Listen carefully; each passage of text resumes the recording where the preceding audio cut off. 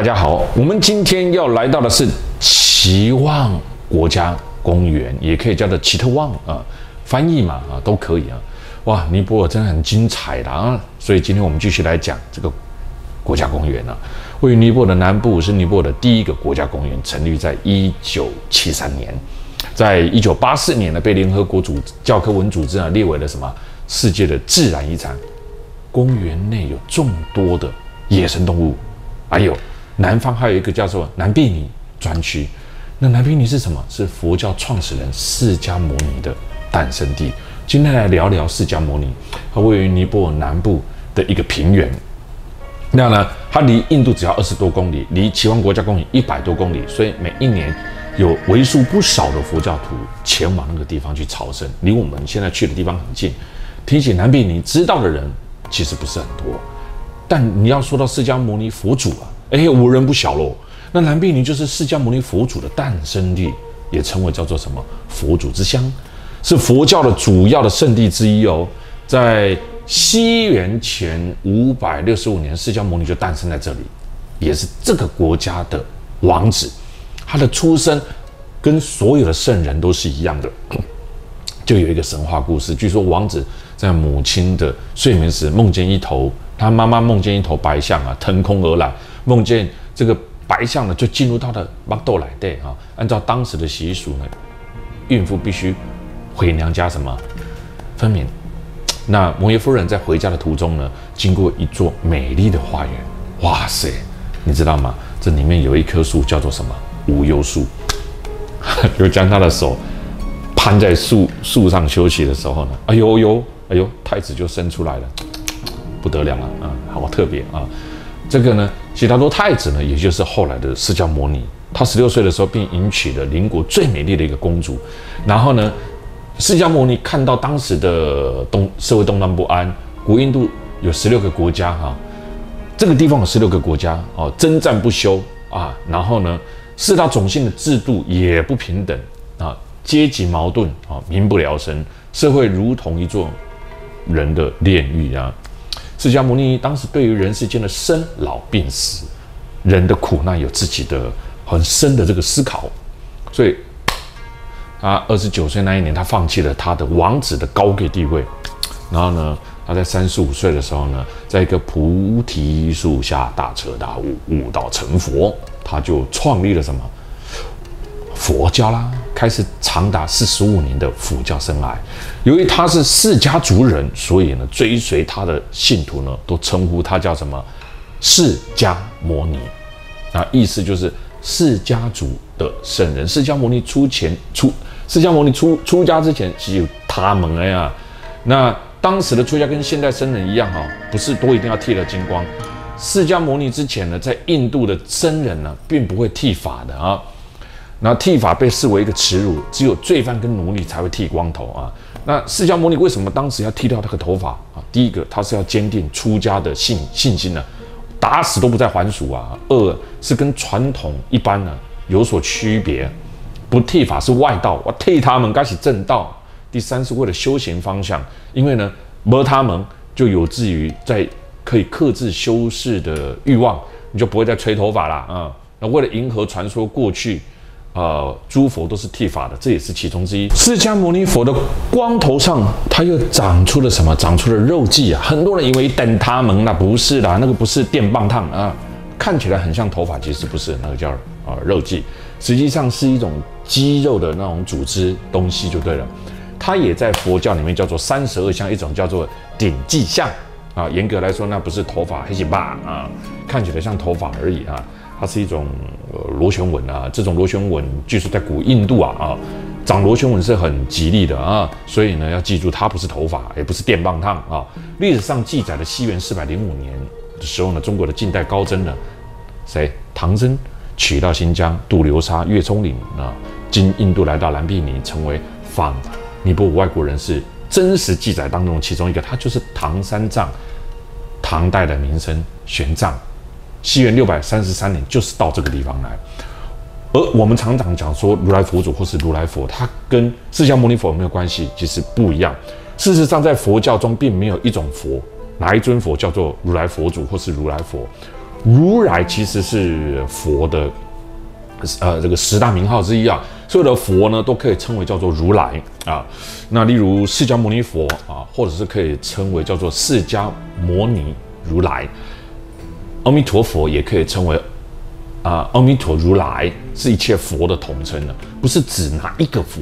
因此严格来说，如来佛祖这种叫法比较像是如来佛哈，比较像是老师先生的称谓一样。而尼泊尔的人种来看呢，你知道吗？如来佛是属于哪里的人呢？尼泊尔人呢，在历史上是称谓他叫是什么？经过考证是华夏主神农一世的这个命脉下来的啊。所以很多人说如来佛是印度人啊，释迦牟尼佛不是如来佛，释迦牟尼佛是印度人。很多人说释迦牟尼佛是印度人啊，你知道吗？现在大家都在争啊，但是呢，你说呢？当时尼泊尔在古印度，以前呢是古中国时代，当时它是中国的领土，而且当时在那一个地方呢，其实也没有真正的什么叫印度，而是有10几个小国家在那边。这样你懂了吧？那当时它是属于中国的一个特别行政区。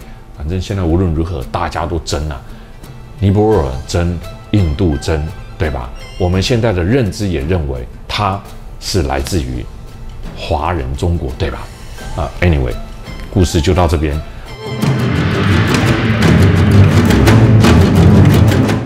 我们现在要前往的是呢，尼泊尔最受欢迎的国家公园奇旺独角犀牛，不是独角兽哦，孟加拉虎大象还有什么长吻鳄文明，太棒了！去过了吗？没有去过尼泊尔奇旺国家公园，骑大象看犀牛，今天就要让我们一起来看看吧。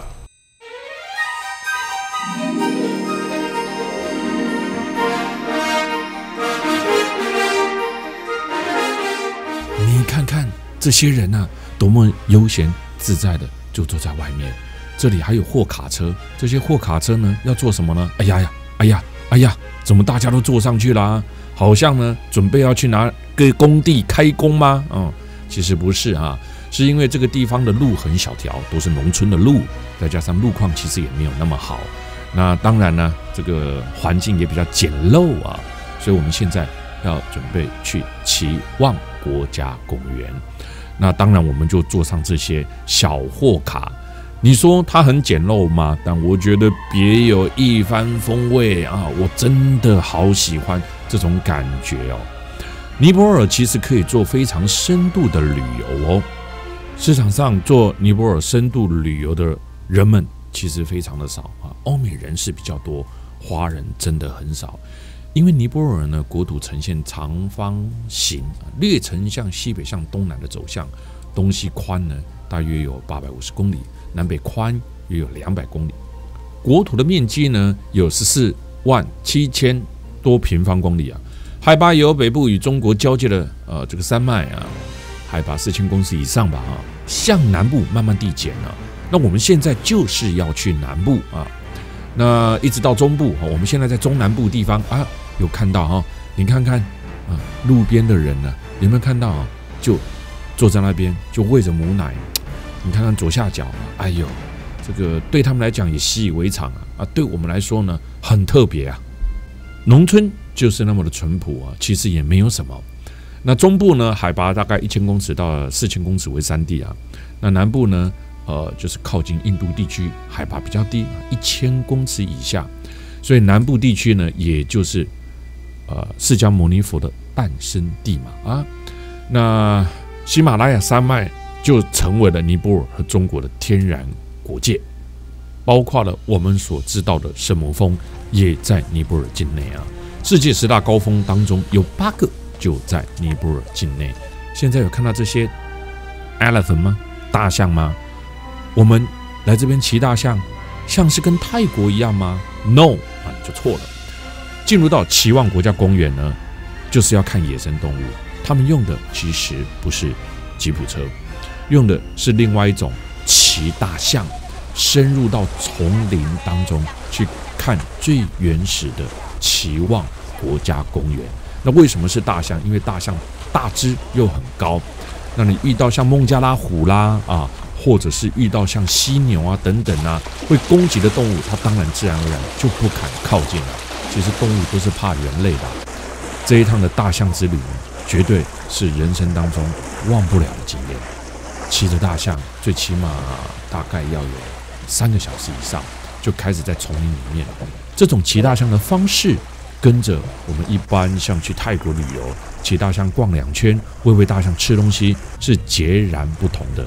在这里，他们纯粹就是把大象当作是什么工作的工具啊，帮他们运财啦，帮他们在森林里面搬运木材啊，跟着招揽观光客是非常非常的不同。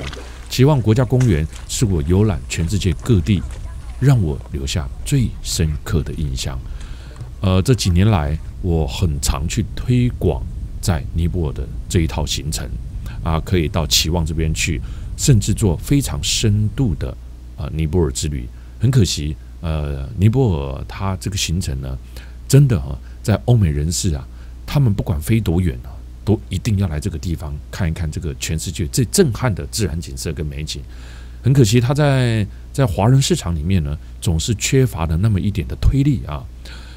在包含了像台湾市场常常会以价格为一个取向啊，使得这个地方呢要来的人总是偏少了一点点，甚至去做深度旅游的人更少了。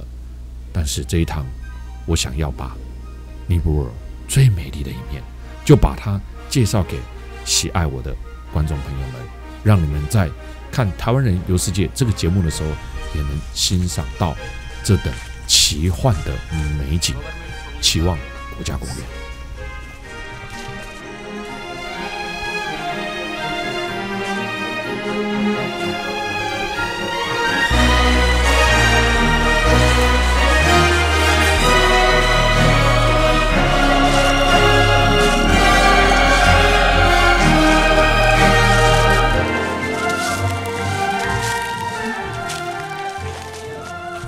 一只大象有4个人坐啊。他这样子爬高又爬低又过河还有，所以坐的时候都要握得紧紧的。但是我是一个人坐还有跟着我聘请的奇旺国家公园的专属导游啊，他称自己叫做丛林之王啊。有他的配合，有他的帮忙，很棒啊。因为呢，他们常常都在这里面走。他们对于这个丛林呢也非常的了解，所以往往哪边有野生动物，哪边有什么情况，他们都能够马上就发现。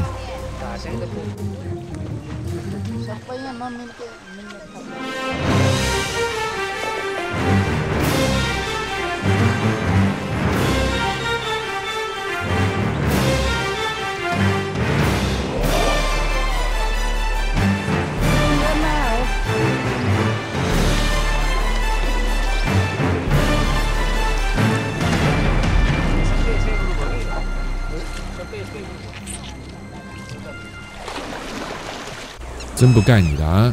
来到奇旺国家公园呢，可以让你讲一辈子啊，因为太特别、太精彩了。它跟你去什么非洲都不太一样啊，它有它独特的那种美感。你说哪个地方漂亮呢？都漂亮，感受都不一样啊。所以来到这边我们就可以呢慢慢去感受一下现在森林来带给我们的声音，好不好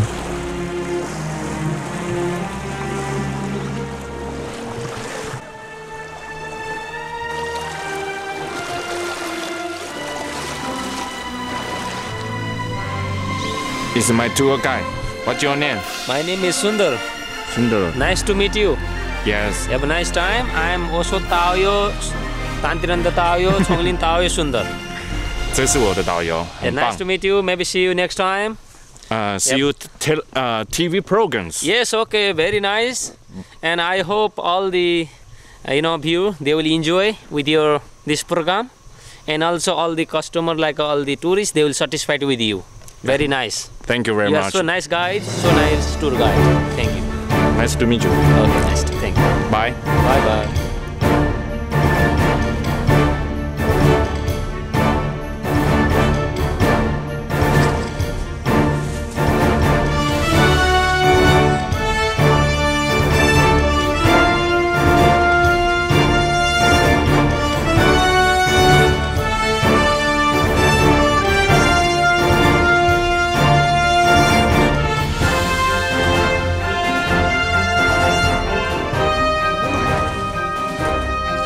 这是一群梅花鹿的family 家族啊。你看看他看到我们呢，为什么没有怕？很简单呐，因为我不是坏人啊，不是这样子啦哈，是因为呢，我们坐在大象上面，他们还是能够分辨得出来哈，我们是不是猎食者啊？所以你看看一个警戒者哈，不知道是妈妈还是爸爸哈，一直朝着我这边看在警戒着哈。那我们大家呢，其实当然也不会伤害他，我们也尽量不去打扰他。在这个地方呢，我们就静静的就这样子看着这一些野生动物。因为呢，我们想要看的动物呢还有很多，蛇啦、鸟啦，看看能不能看到孟加拉虎啦，还有呢，看看能不能看到什么犀牛咯。哇塞，要近距离看到犀牛，你知道吗？不容易的。而且是野生的还不是像什么顽皮家族所养的跑出来的。那这一趟呢，我们就这样从河谷地走到丛林，然后呢再走到呢平坦的草原，就这样子随着丛林导游一步一步带着我们去寻找野生动物聚集的地方，是不是很特别啊？骑大象去野生动物园啊，跟着你去南非、去肯亚坐吉普车，感受是不是又不太一样？这样子有没有更像原始人呢？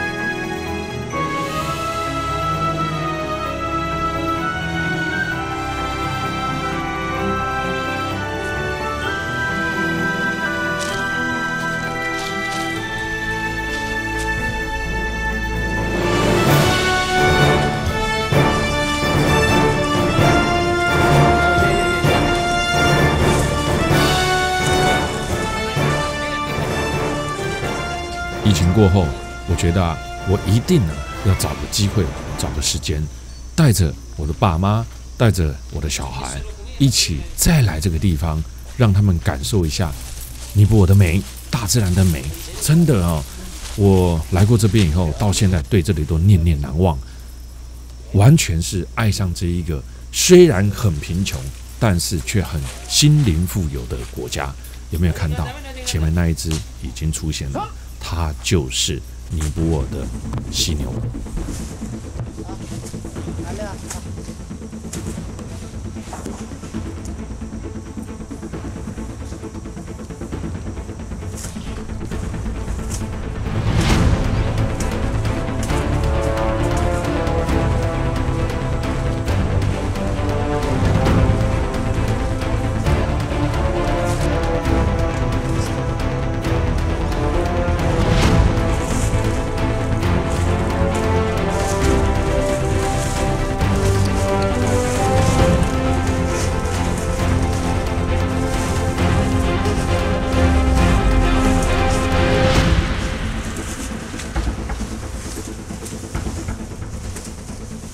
你知道全世界只剩下2200头的独角犀牛吗？又叫白犀牛你看它的前面只有一根角它也叫做印度犀牛，重达4000磅鼻子上就只有一只角，它是世界上体型最大的单角犀牛。印度犀牛的这个角并不是很长通常是受威胁的时候呢，他们会用28英里的速度冲撞对方现在我的大象呢，有一点点在发脾气，有看到它在那边咬那个草，在那边甩真是对它很抱歉虽然呢，大象天生不是来给人类骑的但是有时候进到丛林骑大象还是一个最好的选项最起码我们并不是像泰国这个样子有时候把大象用来表演用所以尽可能的我们还是要爱护动物，好吗？那这个白犀牛，说到这个白犀牛呢，他们呢觅食的时候呢，一次能够吃下50磅的植物他们吃素的啦所以不要担心但是也不要这样子认为它不会冲过来。你看它身上好像穿了一个盔甲，有没有其实它的亚弓的时候还是会冲过来的，只是呢大象也是不甘示弱，比它大只，皮也不比它还要薄，基本上呢谁也不理谁。所以在这种地方的时候呢，很简单，你不要发出很嘈杂的声音不然呢会激怒它啊。印度犀的皮厚而且十分大片，有看到吗？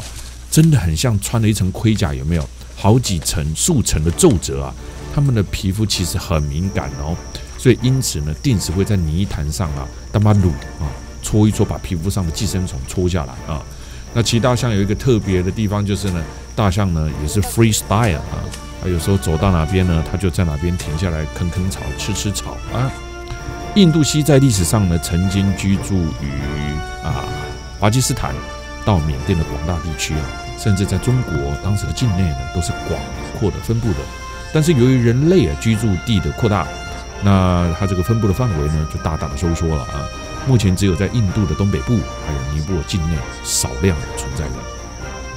奇旺国家公园占地有632平方公里以前是尼泊尔的皇家狩猎的地方。由于有罕见的野生保育类的动物所以也被联合国教科文组织呢列为了世界自然遗产。